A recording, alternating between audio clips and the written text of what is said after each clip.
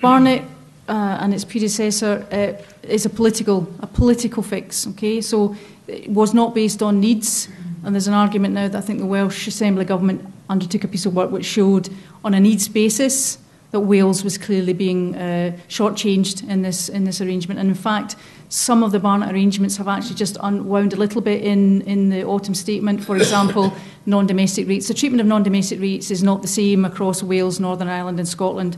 Wales was losing out massively. The autumn statement changed that. So there are always opportunities to change the current Barnett formula arrangement. I definitely think it's up for change. There's no doubt about that.